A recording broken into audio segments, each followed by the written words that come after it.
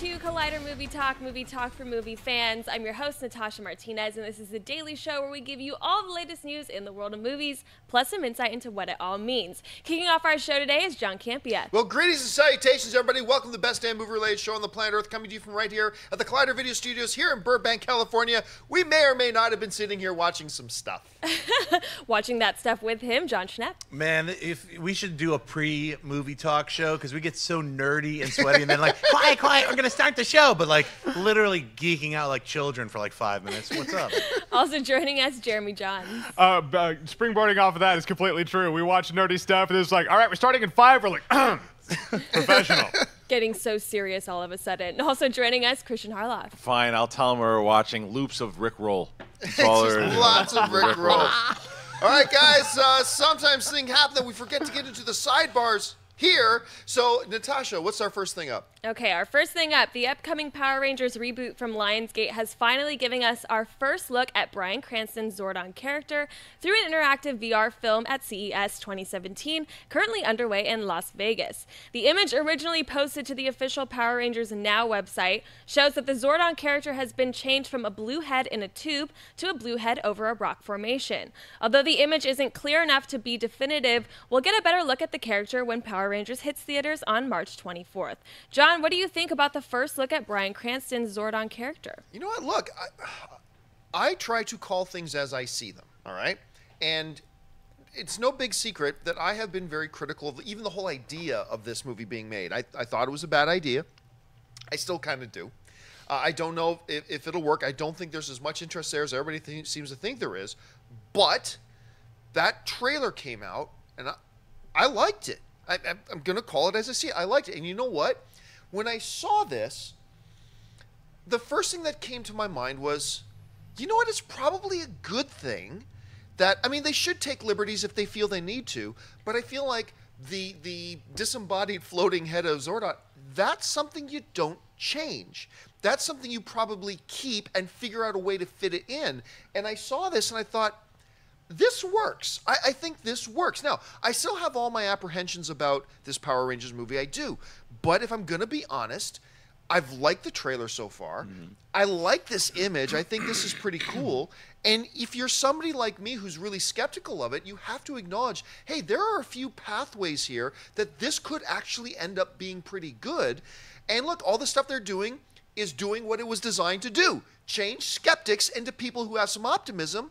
And I'm starting to feel a little bit of optimism. I'm not willing to buy into it just yet, but I have to admit I'm liking what I'm seeing. What do you think, Schnepp? You know, having not grown up watching the Power Rangers, I've never been a fan of the Power Rangers, but I actually liked the trailer. When they released that trailer, it was like a combination of Chronicle and I Know What You Did Last Power Ranger, or whatever. Had a bunch of like mystery to it or whatever. And I was like, wow, you know what? For a Power Rangers movie, I'm interested. I'm going to see this film. This image reminds me of I Am the Great and Powerful Cranston. It very much is a Wizard of Oz thing, but I'm okay with it. So was Zordon in the first place. Totally. Yeah. I'm completely cool with this version of Zordon, and it just goes along with the trailer that I already saw and the Rita Repulsa images and stuff that I've seen. Right. Where it feels like, okay, it's obviously going to be Power Rangers. You know, it's those 5 people in their like kind of Iron Man, Guyver suits. But it looks like it's going to be a lot of fun, so I buy the image for Jeremy, sure. where are you at right now? Well, as someone who did watch Power Rangers and may or may not currently own the Legacy Megazord and Legacy Thunderzord on my shelf right now, I'm looking forward to this movie. Whether or not it's going to be good, I have no idea. But for me, myself, I have to see a new movie. When I first saw this image, I thought one thing. He looks like Zordon looks like Frank Langella from Masters of the Universe, doesn't he? He looks like Skeletor's. He looks like Skeletor's head just floating there. Frank Langella in that movie was awesome. He was. Well, yeah, Langella was great. Yes, yes, he was. Yeah, he was great in that movie. I want to know how many people did what I did, was when they saw this image on their phone, tried to blur their eyes to make it look 3D. I did. And it looks like they're in some shady cave, which I kind of hope they're in a cave, because if there is a building that's a command center, I feel like Reed would be like, so that's where they are? Let me send a bomb there right now and just blow the whole thing up. So I want their command center to be a little more isolated, a little more incognito. What do you think, Kristian? I'll tell you, when I saw it, because Jeremy, you've been looking forward to the movie because you're a Power Rangers fan. Right. I saw the trailer, and I'm really looking forward to this movie because, like you said, with Chronicle, but I did get a Wizard of Oz feel for sure. But then I got a bit of Superman 2 cave for sure in there, mixed with Zordon doing that blue meth. Because look at that back there. That's what it looks like. That's Walter White's new hideout, man. Oh, that's amazing. It's cool because the thing is, I think that if I would have seen this image before the trailer, I'd be like, I don't know, it's just kind of a weird floating head. I have no idea. But knowing what the tone, I can't imagine that'd be such a dramatic shift that this is going to come off corny. It looks like it's going to fit the tone of what they said so far. So I think it's a great image. I think the new biggest trending hashtag has to be Zordon's blue meth. I think that's what we get. Now, probably one of the bigger Power Rangers fans in our office is Wendy. So, Wendy, like, you've seen the trailer now, and now you see this image. What do you think about it? I actually like it a lot. I mean, I think it calls back to the original Zordon, but still keeping a fresh look on it. So I think it's like a really updated Power Ranger. I think fans from the original series are still going to like it, and I think it's going to invite new viewers to hopefully enjoy this movie. I'm looking forward to it. Saber-tooth tiger. And look, I don't want to get carried away here, okay? Look, I still think what I think. We're just talking about a trailer, and we're just talking about a still image. But just, to be fair, if I'm going to be honest about my critical nature about this movie, gotta be honest, when they put out stuff that's starting to look good, and I'm gonna say they're getting there with me ever so slowly. They're getting there with me. All right, Natasha, what's next? Argo and Allied producer Graham King, along with Fundamental Films, announced that they are partnering with Deadpool co-creator Rob Liefeld to produce a movie based on his Extreme Universe comic series. Akiva Goldsman has also been brought on to develop the property that is being eyed as a shared universe film franchise. Goldsman will set up and oversee a writer's room like he did with Hasbro and Paramount's Transformers franchise. There's no word on what the first movie will be about or what character will be central to the film launch. John, what do you think about a shared universe based on Liefeld's Extreme Universe comic series? Does everything have to be shared universe? Does everything have to be shared universe, especially when you haven't proven one film? Number one, you haven't even proven you can actually get one film onto the screen yet. Okay, so let's start with there. Then, if you do get one film onto the screen, does the audience actually like it? My concern here is, like, when you looked at, say, Iron Man, okay? Iron Man was a great standalone film. It completely stood on its own, notwithstanding the after-credits scene of, Nick Fury coming in and talking about the Avengers Initiative, okay? That notwithstanding, it was a movie that was made in such a way that it would facilitate a larger shared universe, but we got to see how this is going to play out, so let's make it completely a self-contained standalone film. And they did that, and it worked out great. I think they really should not be thinking shared universe at this point. Can they break in? Now, we've been talking for years about it would be nice to see a lot of these other comic titles that are not under the DC or Marvel banners to be able to get some big screen treatment. We've been hearing now for a couple of years of different things, but nothing's actually materialized. This sounds questionable to me. I don't know, Schnepp, what do you think? Well, I'll disagree as far as shared universe stuff when it comes to like unified worlds. Like, this is Rob Liefeld's world. Right. These are all under his Extreme banner. So it makes sense that if someone's going to buy, say, Bloodstrike or Baboom, I wrote all of the names down on this beautiful little puppy paw stamp because I was like, actually, I own some of these comics. We spared no expense around here. This is a lot of money, guys. This is it's not a yellow pad or a white pad. It's a paw pad. Rejects, Brigade, a lot of comics that happened in the late mid 90s that nobody bought. They're like called nickel comics. They're not really worth anything.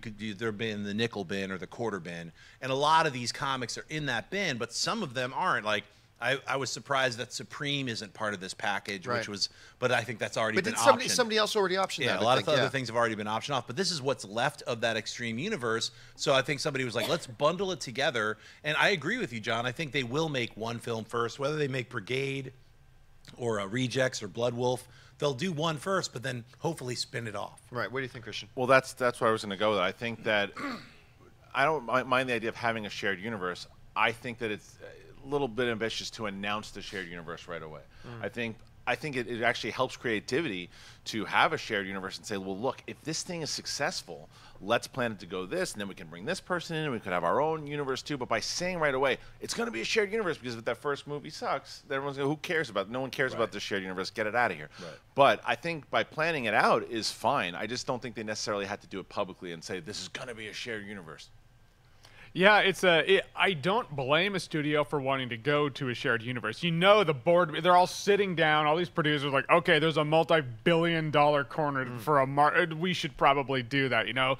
But I do agree that you have to do it in strides. Like, do the one movie. If you look at Man of Steel, it wasn't a shared universe film yet. It itself is a standalone film. Even DC knew to do that. So yeah, you do the one movie, you see how it goes, then you do shared universe. It's probably a no-brainer if a comic book property of multiple characters is coming out. It's going to be a shared universe, but I agree, like, let's do the one.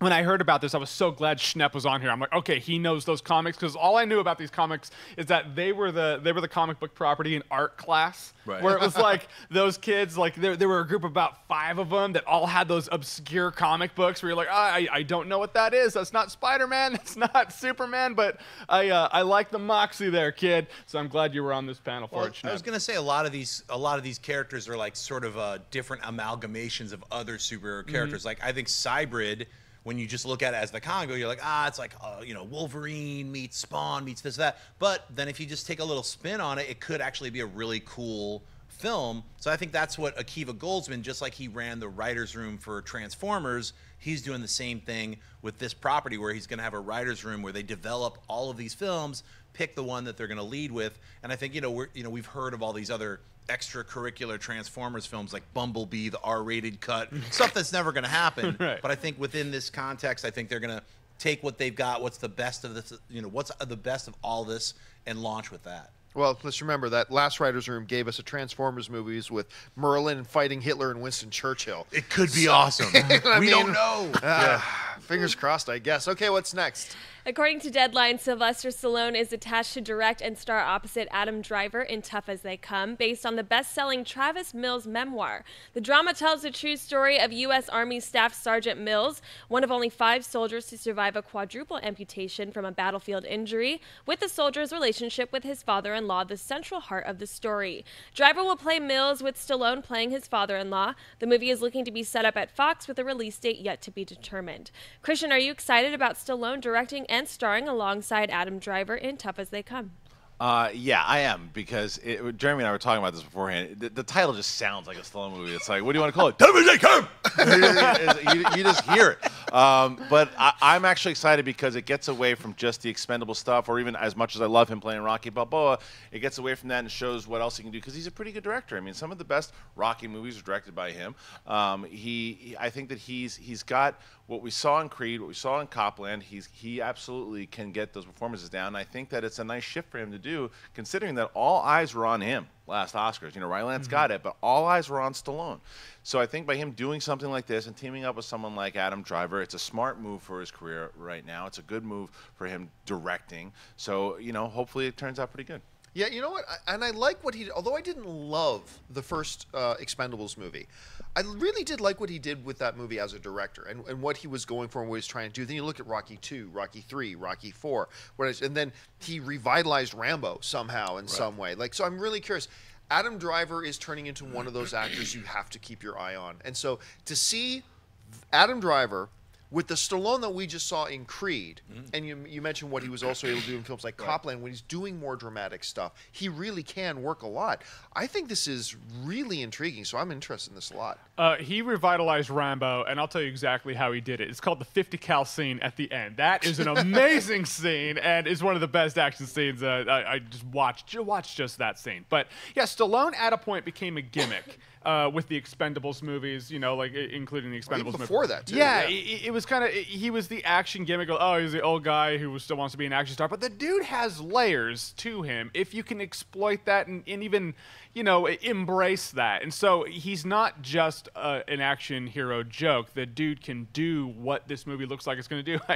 Kristian's right. We were talking about it. I'm like, it all lines up to be a movie that's going for some sort of award, and it's called Tough as They Come. Yeah. But Adam Driver's a great actor. I agree. He's one to look out for. The dude was actually in the military.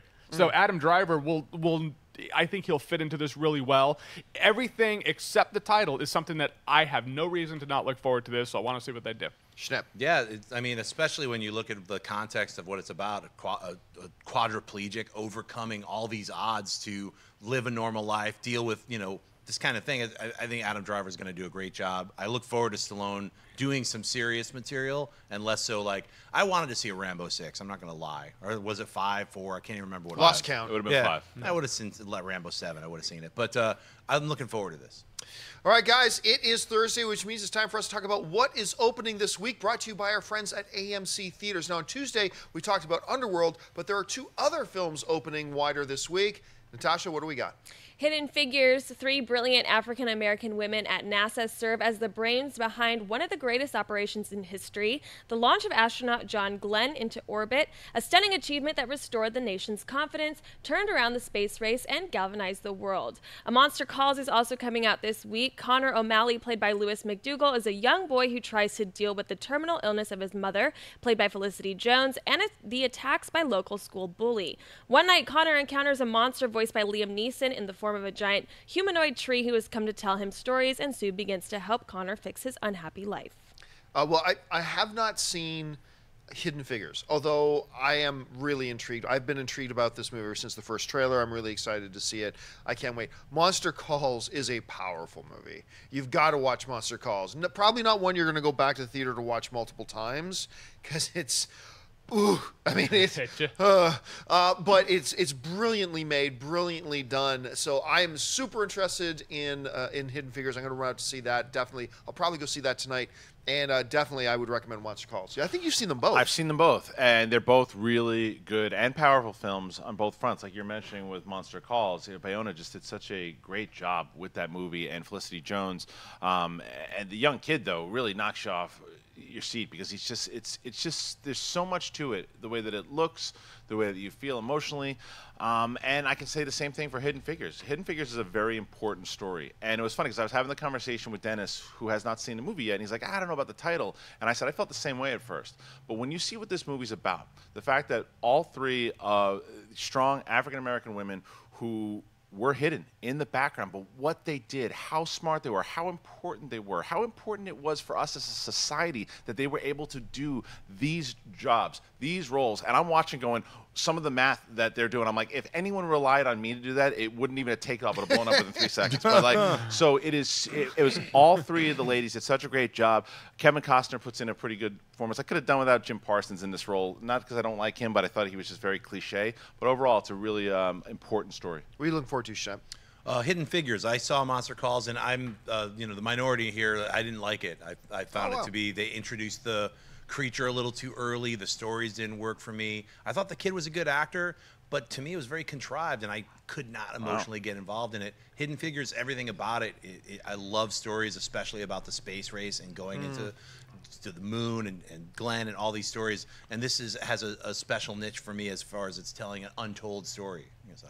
Jeremy. Yeah, I've seen Hidden Figures. Just put up my review of Hidden Figures, and I agree with you, Kristian. It's such an important story that you would never hear about had cinema just not taken it on. It's one of these stories that I love that movies can do that, is take something in history that you're like, you're ignorant to it, you don't know what even happened, and this movie can be like, here's what happened. You're like, I feel super informed now. I'm really glad that someone took on that project and told me the story that I otherwise would never hear. I never knew Hitler was killed in a movie theater arson attack. Yes. I never knew that. And now you know that. Now I know. And Quentin Tarantino brought us that. That's right. But no, I'm not saying everything in film is truth, but I'm glad that this movie can show a bit of that. But Monster Calls, I'm looking forward to, because I'm interested in it. Anytime a movie can show someone dealing with pain in a way like that, because I was a super imaginative kid. I never had a tree talk to me, but I probably had a few things. But I feel like I'll connect to a Monster Calls. I hope I do in the way I feel like I can. All right, guys, well, we reached that part of the show now for buy or sell. Here's how this works. In front of her, Natasha's got a few other items in the world of movie news. She's going to run them down. Then those of us at the table are simply going to say whether we buy it or sell. So, Natasha, what do we got? According to Deadline, Stomp the Yard Sylvain White has been set to direct Slenderman, the Screen Gems thriller based on the creepypasta internet meme that became a viral sensation. The movie follows the tall, thin, horrifying figure with unnaturally long arms and a featureless face who is responsible for the haunting and disappearance of countless children and teens. Production looks to be starting this spring, though a release date has been set. Schnepp, buy or sell a Slenderman movie with Sylvain White directing? I buy it. I mean, there's an HBO Slenderman documentary about, the two little girls who like stabbed this other girl, and this is real life, based on them, saying the Slenderman told them to do it. Now, the Slenderman is like a very recent mythology. It comes out of the creepy pasta world of the internet. I hate even saying creepypasta. It bothers me. But so Slenderman, I buy that Sylvain White is going to be directing it because he did The Losers. He was in line to direct the Frank Miller adaptation of Ronin. And he was heavily involved in the production on that. That fell apart. So I'm really looking forward to seeing what he's going to add to this, new mythology. I buy this on several levels. Number one, I love the idea of this new mythology of the Slender Man. I think this is a great subject matter to make something. I think it could be fun and creepy and all that kind of stuff. That's great. But mostly, I'm going to admit, I'm buying this because this is the dude who directed The Losers. I think The Losers is a tragically underappreciated film. I agree. I loved that movie. If you want to see Negan at his best, Chris Evans is in there. Idris Elba is in there. Yeah. It's a great cast. It's fun. It's energetic. I love the feel he brought to it. And if he can bring that to like some kind of a creepy, fun movie at the same time, bonkers. It's really funny you say The Losers. I never saw The Losers. I don't think it came to the theater I worked at the time, but you look at the cast. The cast is the cast before they were the cast. Yeah. They were just, I guess I'll be in this movie. Now it's an all-star cast. Saldana. Zoe Saldana's in there, yep. I find it interesting that, because I was thinking about, Sleepy Hollow, Headless Horseman. Of course that came about back in the day because, people, you could make crap up and people would buy it. And same with Dracula and the Wolfman. And I'm like, oh no, I guess a couple years ago someone made up the Slender Man and people totally buy it. So I guess you can still do that. It's a fascinating thing, culturally speaking, the Slender Man. I'm interested in a movie. I would be more interested in a documentary, but I'm fine. I want to see a movie about the Slender Man. Let's dive into that mythos a bit. Yeah, I'm also going to buy it, and I think for the same reasons you said, John. I want to see what he's going to be able to do because he hasn't directed a movie since The Losers, right? So I want to see what happens here. The mythology sounds different, sounds interesting. Little known fact, The Losers was actually a Joel Silver movie, so it was it was right after my time. So I remember watching that movie, and you, like you said, you go back and you look at that cast now. You're not making that movie for that amount of money. Right. So to see this guy doing this new movie, and even I'm not the horror guy, but it might actually be something interesting to me, not in the slasher way. I always get interested when you like a horror movie because I always keep my eye out on that. When a horror movie comes out, I want to watch a review because I'm like, all right, did Kristian, like sometimes when you're like, I loved that movie, I'm like, you're a horror movie fan now. You have to deal with that fact. Well, The Conjuring. Yeah. I think The Conjuring is the only horror movie I ever give 5 out of 5 to. I love that movie. All right, what's next? According to The Wrap, Rachel McAdams is in negotiations to star in the New Line comedy Game Night alongside Jason Bateman and directed by Spider-Man Homecoming writers Jonathan Goldstein and John Francis Daly. Game Night is about a group of couples who gather for their regularly planned game night when something goes horribly wrong. No word on a production start date or release in theaters. Jeremy, buy or sell the Game Night movie with Jason Bateman and Rachel McAdams? I gotta buy it. Both of these people have great comedic prowess to them. I love the fact that Game Night, it's pretty much what you described is my Friday night. If anyone's ever like asking, wait, what do you do on Friday nights? I'm like, my friends and I get together and we play Quiplash, and that's what we do. And so we're Game Night nerds. We're dorks. What can I say? But everything lines up for the fact that Bateman is hysterical. He has great comedic timing. So does Rachel McAdams. You remember Wedding Crashers? I mean, the two of them coming together. I gotta buy this. Schnepp. Yeah, I'm going to buy it. I mean, I kind of want it to be like a weird, like they get sucked into the game Jumanji style, but for adults. But that's not what it's going to be. It's going to something goes wrong, some weird truth gets told, and then the truth or dare game night or whatever. Who knows what it's going to be? But I buy it, especially because Bateman's involved. He's shown himself to be a comedic genius, especially even with his what was it called? Bad Words. Bad Words. Yeah. That was like a weird film. Went over the top, but I liked it. You know what's funny about this? Like, I saw this through through the spectrum of it being a comedy. What if it is a horror movie? The premise is something goes terribly wrong. It could be a horror movie, right? I gotta buy this. Number one, Rachel McAdams, good Canadian girl, grew up a stone's throw from me, of course. And the two guys, I'm not saying they're the best in the world, but the two guys I trust the most when I hear of a comedy coming out is Jason Bateman and probably Jason Segel. When those guys' names are attached to it, I trust them. And even in comedies that Jason Bateman has been in that may not have fired on all cylinders, he always brings it in these things. He's perfect for these types of movies.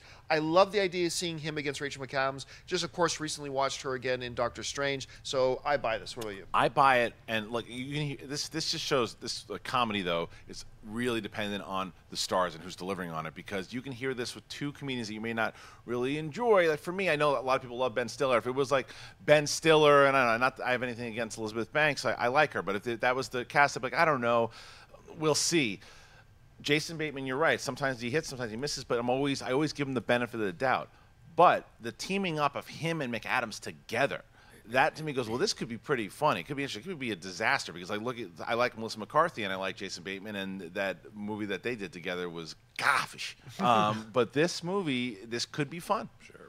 All right, what's next? Paramount has delayed Rings over 4 times in the past year and a half, but now it appears that finally the third movie in the franchise is ready to hit theaters. The studio Wednesday released the first poster for the film, confirming it will hit theaters in less than 1 month on February 3rd. The movie is directed by Javier Gutierrez and stars Vincent D'Onofrio and Johnny Galecki. John Byers saw the first poster for Rings. Well, it's not just a poster. A trailer is dropped as well. A brand new trailer for it is dropped.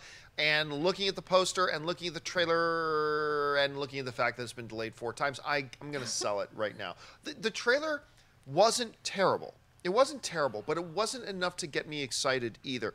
The poster, it looks like a Rings reboot thing. I mean, there's nothing original. There's nothing new being brought to it in the poster. Artistically, it's a nice looking poster. That's a poster you can hang on your wall, I guess, but it's not bringing anything to the table. There's nothing in either the poster or the trailer that is going to take somebody like me who's a little bit skeptical about it because of all the delays and everything and move me into to somebody who's excited about it. Hasn't done it, so for me it's got to be a sell. Get it out of here. Sell.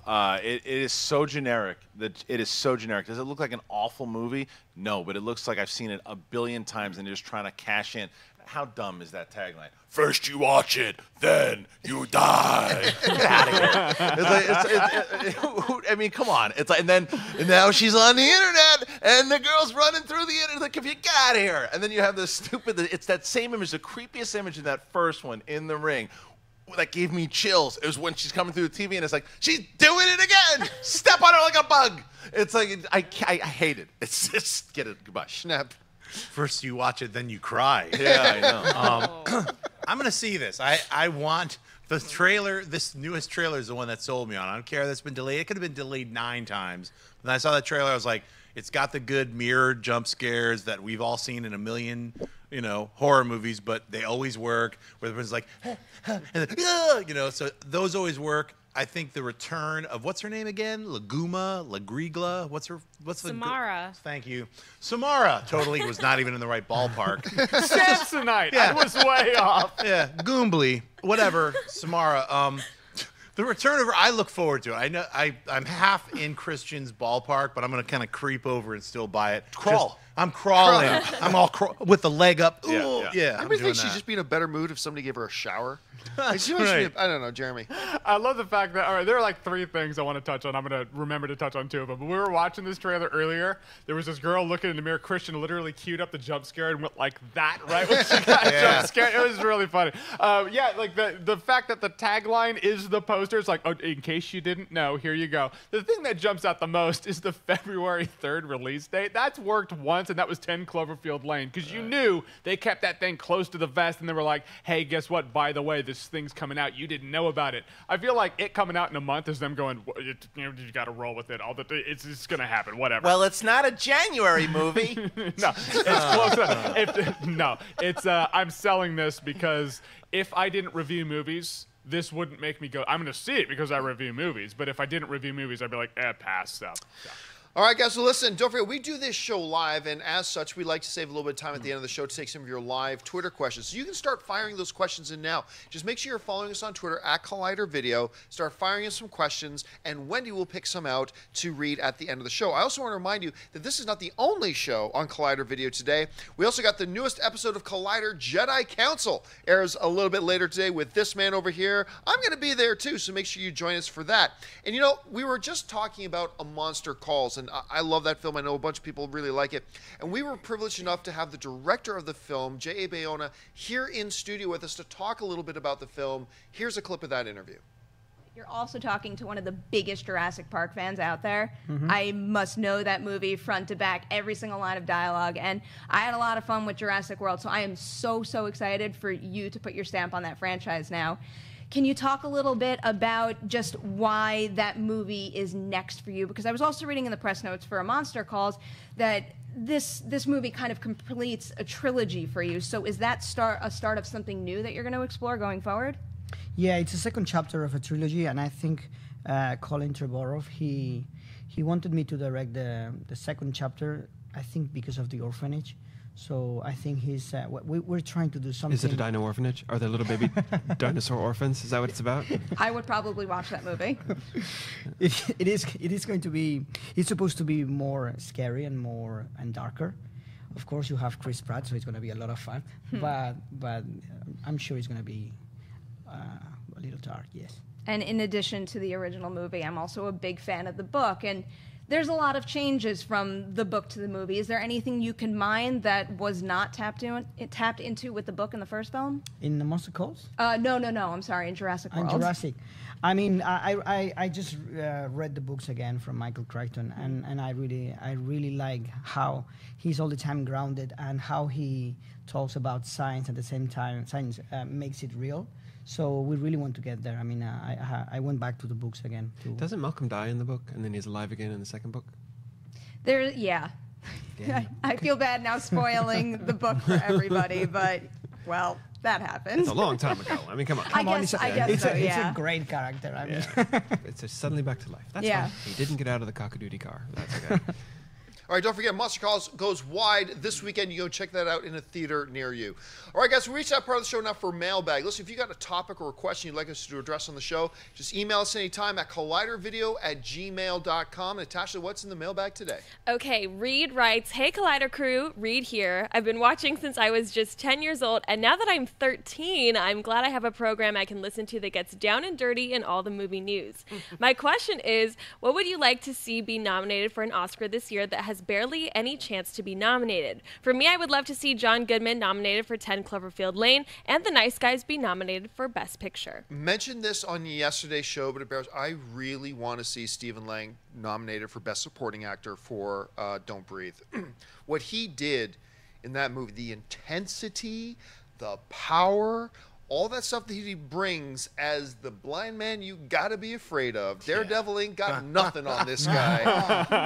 I don't think he's got any chance. Right. Another film that I don't think has any chance of getting nominated, but I think it should, especially in an era where we're nominating 7, 8, 9, 10 films. I still stand by Civil War. I think Civil War is a great movie-going experience. I said on yesterday's show, I'll say it again, not every awards picture has to be about a college dropout who has a heroin addiction while trying to reestablish a relationship with his abusive father. Not every great movie has to be about that. I thought Civil War was a great experience at the theater. It was a wonderful time. No chance it's going to get nominated, but those are the two that really stand out to me. What about you, Schnepp? I'll say no chance in hell, but I wish it happened, was Tilda Swinton as the Ancient One. I think she was great. She owned really, that movie. She was the spine of that film, and she brought what could have been a joke character and brought some kind of gravitas to it. Jeremy? I'd like to see Mel Gibson for Hacksaw Ridge. I don't think that's going to happen either. I completely agree. But I think he does deserve it. You bring up a great point. Like, yeah, Stephen Lang, what I loved about him in that movie is that he really never lost it. He was always like this. So, and he was just the creepiest human you've ever seen. And you bring up a great point, my man, about John Goodman in 10 Cloverfield Lane. It's one of those things where it came out almost a year ago, so no one's going to remember it by now. But he was so great, and I do think he does deserve a Best Supporting Actor for that. La La Land's going to get some music for sure. Nice Guys for sure. That's a movie that I'd love to see. I love Nice Guys. It won't. I don't know if Sing Street is gonna have, because it was too early. I think Sing Street should be nominated for Best Picture if it's not there. And I know that if we're looking at Best Supporting Actors, I think that the two that are gonna get it from this movie are Jeff Bridges and Ben Foster. But I think Chris Pine is somebody that should at least be looked at. Very good. Best Chris Pine we've ever seen. But can't you make the argument that Chris Pine is the lead actor of that film? Not necessarily. Yeah. No, there is. I mean, it really there's no lead. You could. It is an ensemble film. You could make the argument for sure. And I think the other thing is too. I haven't heard buzz yet, and I think Jeremy and I have been talking about this with Nocturnal Animals for Michael Shannon, and we thought it was a lock that he was going to be nominated for Best Supporting Actor. Yeah. He definitely should be nominated for that movie. You know, Michael Shannon's fantastic, but he, to me, he was amazing in that. But he was Michael Shannon. It wasn't like it's you know what I'm saying. It was like. I feel like it's like. I guess it's tough if you're such a great actor where you're just seeing that actor. So. Okay, what's next? Jim writes, now that the WGA nominations have been announced and Deadpool was nominated for Best Adapted for Rhett Reese and Paul Wernick, is there any chance in hell it could receive a Best Screenplay nomination for an Oscar? Best Script noms always seem to include quirky comedies like Borat or interesting stories like Wolf of Wall Street, so I can see it being nominated. Bring the filthy and thanks. Golden Globes giving Deadpool some love means nothing. John always has love for the Globes. The Globes are such garbage. So you're not watching this weekend? The WGA, the Writers Guild of America, nominating the Deadpool. I love this image, by the way. This picture is great. Them nominating it? Look, I still think it's a very slim chance. But 2 days ago, I think it's no chance. The WGA nominates it? Maybe? I mean, look, everybody knows the love I have for the Deadpool, and I thought the underpinning, yes, of course, it's Ryan Reynolds, but the underpinning was the guys Ryan Reynolds hired to write it. This script gave you a ridiculously irreverent comedy while giving you a legit love story that you actually felt. While giving you all these different characters, it's a really great script. I wouldn't put money on it. I still don't think it'll get nominated for an Oscar. But the fact that the WGA nominates it gives me a sliver of hope. Kristian, am I foolish to even have a sliver of hope? No, because I'm going to go ahead and I'll be the idiot on the panel that does it. It's getting nominated. You think so? It's getting nominated, and I'll tell you, I think it's going to be one of these things to where the complaints have always been to the Academy. You never nominate movies like this, And one of the main things that was talked about from the second this thing caught fire in February last year was how great the writing was and how clever it was and how it poked fun at itself, and that the fact that the rated R thing couldn't happen, but because it was so clever, and then when it did, and it's the highest rated R-rated superhero movie. It's all going to have merit, and I think people are going to be talking about it. And I think the fact that the Writers Guild did nominate it, and the fact that the Globes, I think it is going to have a little bit. I do think it will get nominated. It doesn't have a chance in hell of winning, but it will be nominated. Jeremy? I would love to see like about 20 monocles fall out of people's eyes, just like, when it gets done. I would love for it to get nominated. I mean, like I always say, I'm an optimist. I'm not that hopeful because the Academy is in a situation like this, I can't think of a scenario where I was like that. Oh, thank God, So I'm with you that it's impressive that it got nominated for this. It does speak to it makes the odds a bit higher, but whether or not I can't actually put my money on it. But remember, keep this in mind. We did that crash course. I was about to say that exact same thing. Remember, the writers nominate. Yeah, it's true. It is the writing segment of the Academy that puts forward the nominations. Yes. Now, the whole Academy will vote on the winners, but the directors nominate the directors. The writers nominate the writers. So, Schnepp. I think writers appreciate that movie. Yeah, and it's very rare. I think it was last year when the Directors Guild nominated Ben Affleck, but he wasn't nominated. No, the Directors Guild awarded Ben Affleck Best Director, and yet the directors didn't nominate him. Yeah, so I don't get with that. this context, I mean, we're at a 50-50 chance. It's hard to tell. You go as high as 50-50. Yeah, it's like the WGA has nominated Deadpool. So I don't see why they would say the rest of the Academy would say no. Like you're saying, usually it's the categories nominate and then it moves forward and then everybody votes. So it's got a really big chance. How great I would love to see. They deserve it though. It's a really well written script. Yeah, I totally agree. All right, guys. I said we'd save some time to take some of your live Twitter questions, and we're going to do that right now. Wendy, what have you picked out? First one comes from Robert Charles Young, who writes, "When reviewing a film, do you look up what other people have written or said so you can back up your points more?" No. No. I don't want anything getting in my head, and so I just stay away from all of it until I do my review, and I'm like, okay, let's see what happens. I probably should, because a couple times I've said what someone else said accidentally. It's like, well, but it Better that you didn't watch it. Yeah, facts line up. It's like facts are facts, and like minds will think alike. But I don't like anything getting in my head because I might view it differently, and that's just not how you want to do it. Sometimes it's difficult. I mean, if like you haven't seen a film for a while and all your pals have seen it and they talk about it, it could alter the way you feel about it. Like sometimes I'm in direct, like I don't agree with the opinions, but maybe it's because something has been built up when someone else saw it completely fresh with no build up. So that does affect you in certain ways. But I try to not listen or look at other reviews before I see a film, if possible. Yeah, I'm the same as Jeremy. Before Mark and I do a review, we don't look at written reviews, don't watch any videos, and then afterwards I'll check out Jeremy, I'll check out some other people and see if we're on the same page or afterwards. But because I think many times you and I have said similar things, but we're like, oh, I didn't check it until afterwards. And it's like, well, yeah, that just means that I think that makes more that you're on the same page or not on the same page. Yeah, it is a lot of fun too. When you put out your review, you're like, all right, let's see what this person said. Whoa, we were way off, or whoa, we were right there. It's pretty fun. See, I love movie reviews. I do read and watch a lot of movie reviews from a lot of different people, but it never at all affects what I ended up liking. Because I really don't care. I mean, Schnepp tells me he loves a movie. That's great. I love knowing that Schnepp loved a movie, but it's not going to affect whether or not I love a movie at the same time. So I think that's probably goes for most of us here. All right, what's next? Adam Johnson writes, why do films have a limited release and not just release wide right away, especially during Oscar season? Well, I mean, keep this in mind. Releasing a film costs a lot of money. It costs a lot of money to release films, especially wide.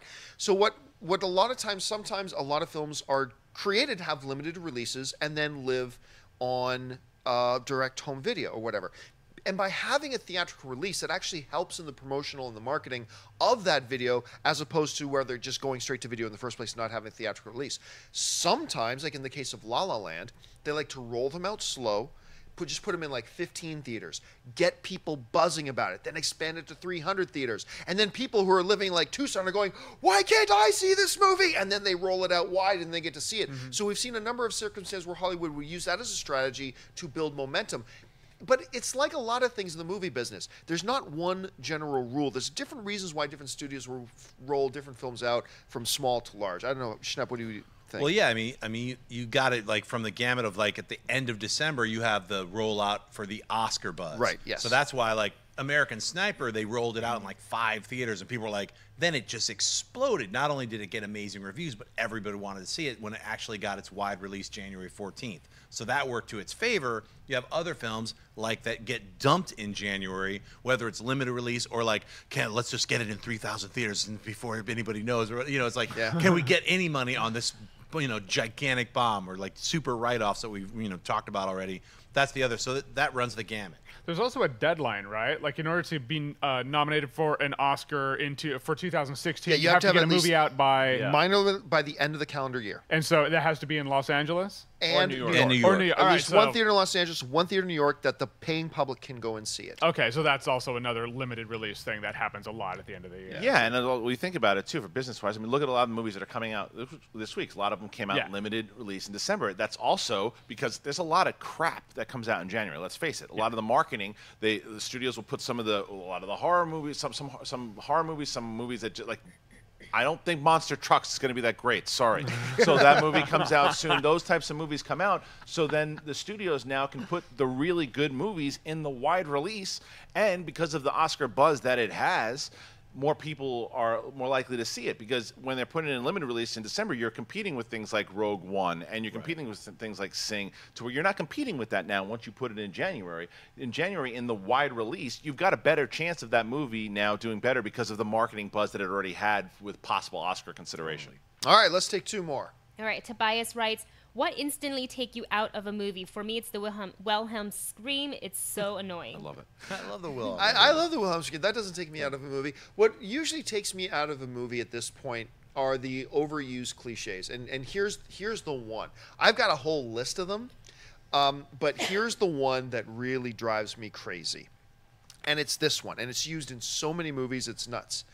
Okay, I find out that Jeremy say this is a movie. I find out that Jeremy, who's good friends with Schnepp, is actually plotting to murder Schnepp. All right? Well, don't tell him. And I find out. God. So I call Schnepp.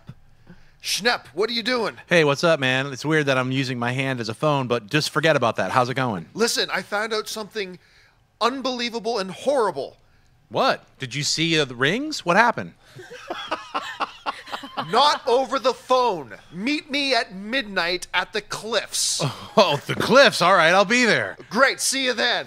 Boom. And now you know what's going to happen. Jeremy's going to kill me. Mr. Banks? Banks? Who is it? Mary Poppins is coming, Mr. Banks. But we see We're going to kill him. all the time where it's like, I just found out something. What is it? Not now. Why not now? Right. What could possibly hurt for you telling me right now? And I see it like 3 out of every 10 movies I see. That little gimmick pulls me out of a movie. We need to move on to the next scene. That's why. Jump scares are starting to annoy me. Obviously, like I said, I can John Williams it now at this point. Absolutely, those get me. But the other thing is, going off of that point, it's when, and a lot of times it happens in a horror movie, but it's like, or something, or even in like a supernatural movie where something is happening, the person's like, "Oh, you're crazy. You're crazy. You're not." But you just saw the walls bleed with me. No, there was something rusty pipes.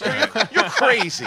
And it's like, no, she's not crazy. You're an idiot, and you're gonna die in the next scene, and everyone knows it. Yeah, horror movies have the biggest cliches that take anybody out of a movie. Jump scares, when the trap door opens up, like, all right, let's go down there, or let's split up in a slasher flick. That's why I loved Cabin in the Woods, because it made fun of all that stuff. Yeah. That and gimmicks. I don't know why someone thought of D-Box and thought it was a good idea. No. Yeah, though D-Box, even if it sucks, is sometimes good. If you're seeing a really bad movie in D-Box, you're like, why am I rotating? Well, the camera's moving. I don't understand why I'm shaking. It's very weird. I say D-Box all the time. There's another one that takes me out. There's another cliche thing that takes me out every single time. It happens all the frickin' time, okay? So let's get into our movie again. John Schnepp is our hero. He's the hero, right? And let's say for whatever reason, Natasha's in the movie as well, okay? And Natasha is the focus of Schnepp's unrelenting love. He wants her, but she has a boyfriend, obviously, who is Kristian. Now remember, Schnepp is the hero of the movie, so you want to take a guess what kind of guy Kristian is in the movie?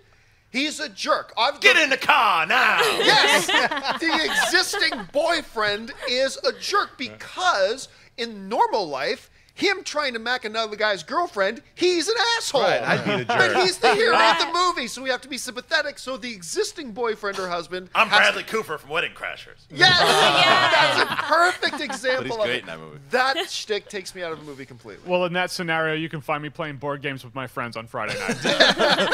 For me, tell me you're my cousin. For me, it's call back. Call back. All right, fist bump. Yeah, that was good. That was good. I'm just gonna say bad CG. When you see bad yeah. compositing or bad graphics nowadays, especially if it's a car or a building and that looks fake, that's when you're like, yo, this is like a bad sci-fi channel. It's 2 in the morning. So the other thing I put on my list before too is sex scenes in movies, like spontaneous sex scenes in movies. Because spontaneous sex scenes, like the couple at the party. I'm not acting this one and out. They no acting this one out. I'm not gonna say anybody as an example. They slip into the closet for a second, come out. Guess what? Sex is messy, and there's no going breeze into a closet at a formal affair, and breeze out, and everything's fine, and just touch your hair up. That pulls me out too, and all the movies do it. All right, last question of the day. You mean you don't look like that after sex? Like everybody else? All right. Jason Heron writes, are you guys going to do a live Oscar show this year? We are. It's funny because we just talked about this. We had a meeting about this yesterday. We don't know 100% yet what our plans for the Oscars are, but we can say that live broadcasting during the Oscars is absolutely going to be a part of it. So we don't know exactly what our plans are yet, but there will probably be an Oscar pre-show. There will probably be some live broadcasting during the Oscars, and there will probably be a brief after show as well. Where we're going to do it, how we're going to do it, what location we're going to do it in, we're not 100% sure of all that yet. But, yeah, you're damn right. Spend the Oscars with us because we're going to have a lot of fun that night. All right, guys, that'll do it for us for this installment of Movie Talk. Thank you so much for joining us. I want to thank the guys sitting at the table with me. First of all, sitting over there, Mr. John Schnepp. Schnepp, where can people find you online? You guys can find me on Twitter and Instagram, just at John Schnepp. Right beside me is Mr. Jeremy Jahns. You can find me at Jeremy Jahns on YouTube, Instagram, Twitter, at Real Jeremy Jahns on Facebook, and playing board games with my friends on the weekends who don't live here. I don't have friends down here in Los Angeles. That's not true. We're your friends. Hey, come on. You want to play board games? Yes. Let's do it. Sitting beside me, we got Kristian Harloff. You can find me on Twitter and Instagram, Kristian Harloff, and like John mentioned before, the return of Collider Jedi Council. That is today. Make sure you check that out, and we will be talking everything Star Wars, obviously. Over there, Natasha Martinez. Natasha, where can people find you? You guys can find me adding that acting performance to my resume, and you can also find me on Twitter and Instagram at NatashaLexis_. And right beside her is Wendy Lee. You can find me on YouTube at The Movie Couple Channel and on Twitter, Instagram, Snapchat at Wendy Lee Zaney. And you can simply follow me on Facebook and on Twitter just at John Campea. That'll do it for us, guys. Thanks so much for joining us. And until next time, bye-bye. Hey guys, if you like this video, click the thumbs up button. Also, make sure you subscribe to our YouTube channel. It'll help you stay up to date with everything we've got going on here at Collider.